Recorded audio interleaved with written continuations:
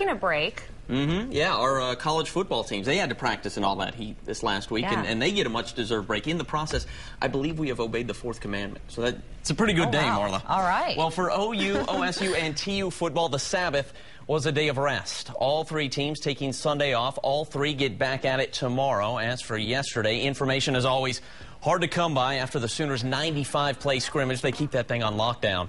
But we are hearing that backup running back Jeremy Calhoun had a big day, at one point ripping off an 80-yard touchdown. Meanwhile, in Stillwater, the Cowboys scrimmaging for the first time. 100 plays, good balance, offense and defense both had their moments. And with that, Mike Gundy was well pleased. But I thought our effort was really good. I was pleased with both sides of the ball. We went ones versus twos for 3 or 4 series, and obviously the one offense did well and the one defense did very well. And then we went ones versus ones, and it was about 50%. Each side did very well, and we saw some guys make plays.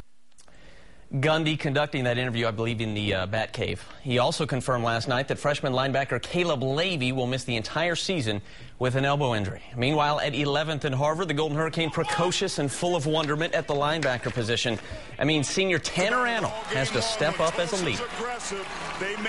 I owe it to the young guys and the guys beneath me to just show them the way a Tulsa program does it, you know what I mean? Because guys did that for me, and I've sat back and I've realized that I have a big change of heart, and I'm just pumped up, ready to win every day as far as not just games but practices as well, you know what I mean?